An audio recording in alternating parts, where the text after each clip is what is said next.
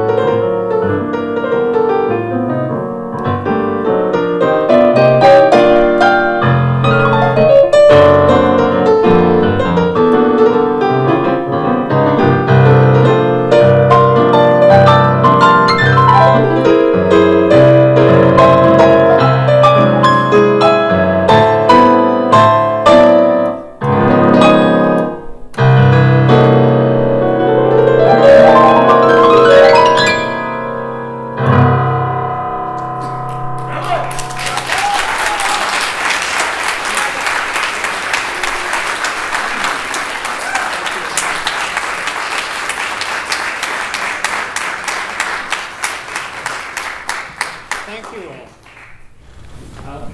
You're way too kind. And I will be lying if I said that I wasn't a little nervous. I know it's weird, because I almost never get nervous. But I do. I feel the weight sometimes of this music. I'm not Armenian. You are. Well, I'm Armenian spirit, for sure. Yeah, for sure. But I love this music just as much as I love classical music and jazz. And so I wanted you to hear this music within the context of classic music. Not classical, not jazz, but music that will stay with you. It matters. It's all about the wording, and it is all about the music. Because what happens is, and it took me many years to kind of figure this out, that everything is all about how you serve the dish, not the dish itself. And if you are able to do that in a honest and straightforward way, no BS, then it will be at least appreciated. That's the place we start from. Jazzical Komitas is not just for Armenians. It's for people like me, who, as of 3 years ago, never even heard of the word Komitas, and I thought I was a learned musician. Because I've done hundreds of records and played thousands of concerts and been with all kinds of people, and yet I felt like an idiot when I actually finally sat down at home and listened to a full afternoon of Armenian folk music and Komitas on YouTube. That pretty much cemented everything that day, because nobody was trying to sell me on anything. I was just sitting at home. And that brings me to this journey, which is still going on today, and that I hope never ends. Because I like this music. And if it means that I like it, then it means somebody else, like me, is also going to like it. And I can't stop until we get it to where it needs to go, which is an international audience, where it's not just a couple of hundred people, but 10,000 people are coming to see concerts. Yes, I think of the Yanni-style concerts. I think of these larger places just as intimately as I do for 100 people. So that's what I have to say. I'm going to stick with this story. It is the truth. And now I'm just going to go and play some more music. I don't know what I'm going to do until I actually sit down. It's easier this way. And it also makes it more challenging for the artist as well as for you. Because you deserve just as much the artistry as the people that I work with, like Sting and Alan Menken, Kathleen Battle, and all these other luminaries. You deserve that just as much. So enjoy. Thank you very much.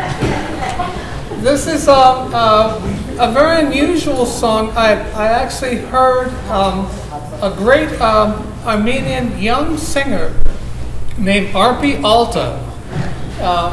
We have become friends since I failed in my attempt to get her on this record. But there was a song that she sang called Ari Im Sokhak that I loved everything she said when she went to sing this song. And so I went and set a whole jazz quartet thing with her. I don't have a jazz quartet, but I do have the piano. That will have to do.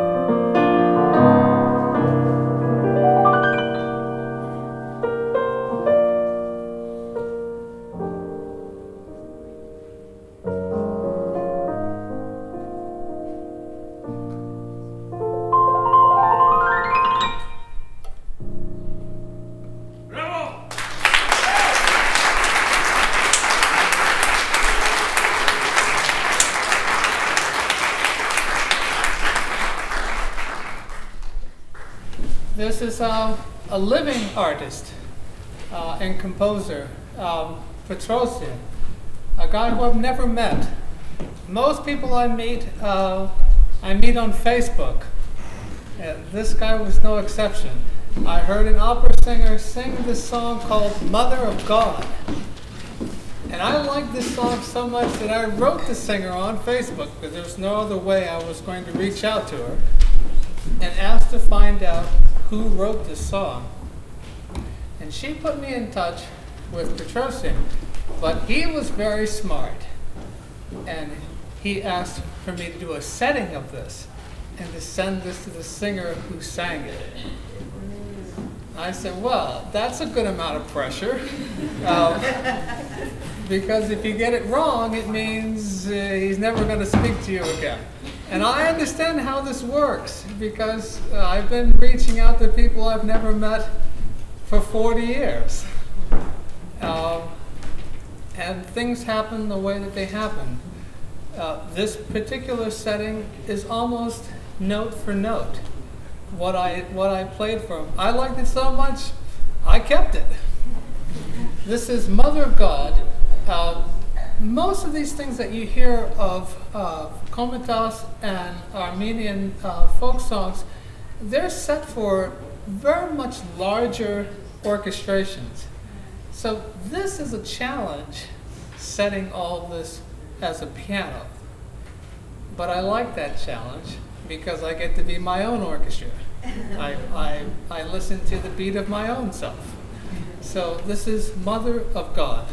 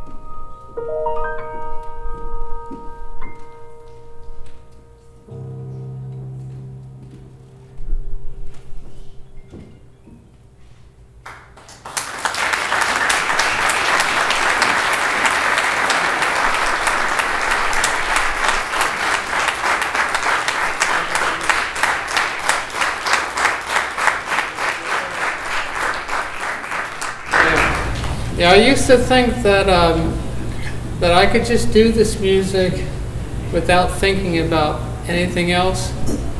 No, that's not possible. How can you? If you don't understand what the nature of war is, then you can't play this music. Nothing ever got served because of war. I'm a firm believer in that. There might be those who differ, but I truly believe that war is just not the answer. And somehow we have lost the abilities to be reasonable. And so it is too bad that we have to take such beautiful music and remember them in such stark contrast. And that is another reason, folks, why Jazzical Komitas represents light. It is not to forget about the past. Far from it. It is really about paying homage to the past and giving a reason to look forward towards the future. We all do this as humans, even if we don't really acknowledge that. But that's part of what I love about Armenian people. That in spite of everything, you are still here. And I can understand that because I'm black. And the things that were leveled to my people for almost 500 years, they're still trying to rewrite that story. And I understand that. And that is why I appreciate all those who fight so that the light continues to come out. It matters. And that's why I also truly appreciate you, because you do not forget. And instead of living in the past, you are trying to forge ahead, remembering the past. Never forgetting that, but also building a new life. It is hope that is the quintessential agent of change. There may be those who disagree with that, but that's where I stand. And that is part of the reason why I play.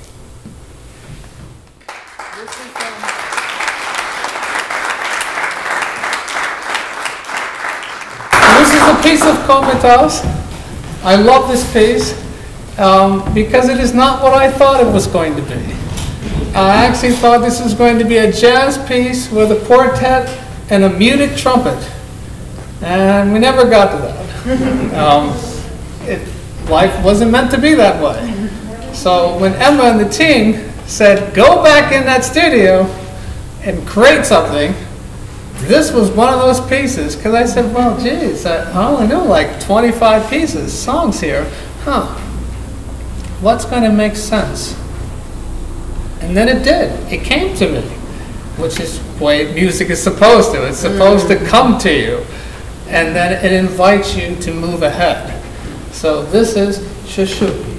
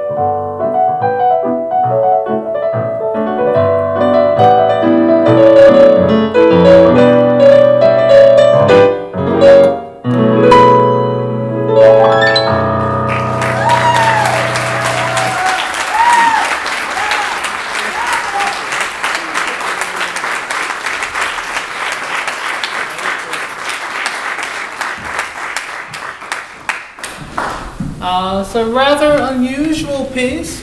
I'm sure you've never heard of it. I'm going to play it anyway. I'm not going to tell you what it is either. If you are true Armenian. No, I'm just kidding, guys. It's a little much, even for me.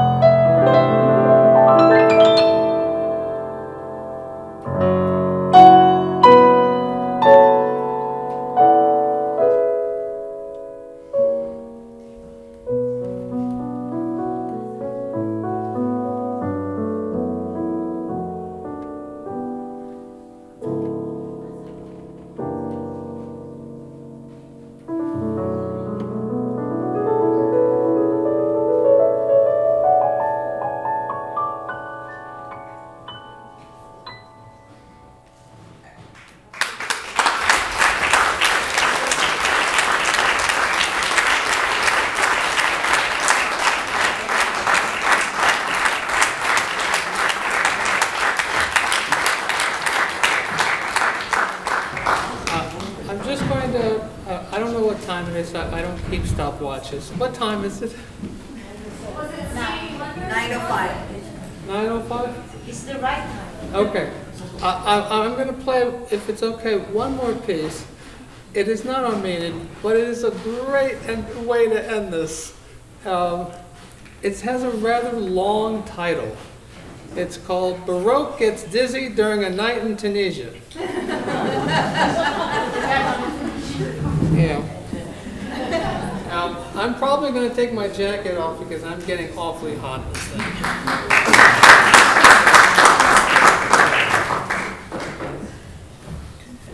This has all kinds of stuff in it. Basically, you know, Jazzical started because of classical and because of what I do as a pianist, but it has evolved into so much more since that. Jazzical Komitas is my 9th record in the series, and that's not even counting all the other things that I've done that they might as well say it's Jazzical.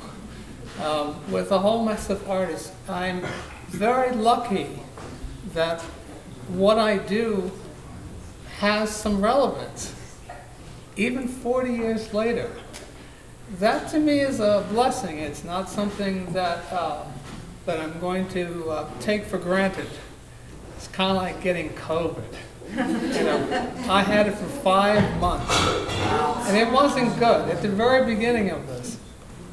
And I was actually writing Jazzical Komitas while I was recovering in bed because I couldn't do anything else. I mean, literally, I couldn't walk, I couldn't move, it was hard to breathe, but I had a keyboard and I had a little laptop, and I figured I can do this no matter what, and it actually helped to heal me. It's the power of music, folks. If you're not sharing this with your family and your kids, and then you need to give more of this, because it is the only thing I know that saves and helps all kinds of stuff. I don't need therapy. I just need to play piano. It is that simple. So once again, thank you all. Thank you, Mark. There you are. Thank you, Mark, for everything you've done to make all. I'm so incredibly honored. Thank you, Emma. Thank all of you. Those who came and were in New York with the Armenian Bar Association, thank you for coming tonight. This is just the beginning. We're not going to say goodbye. We have work to do, folks. And it's going to take everybody. And I won't say this anymore after I say this. I hope that the friendship that is already started here will last well past this record. That is how we build community.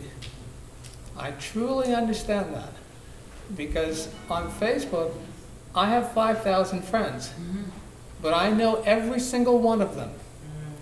And if you ask them, how do you know Joel? They're probably going to have a very long story to tell. And it's probably all true. The good, the bad, the ugly, the indifferent, the fantastic. But that is how we stay connected. And then we have to find the time to be around each other. That matters. So thank you all, and enjoy.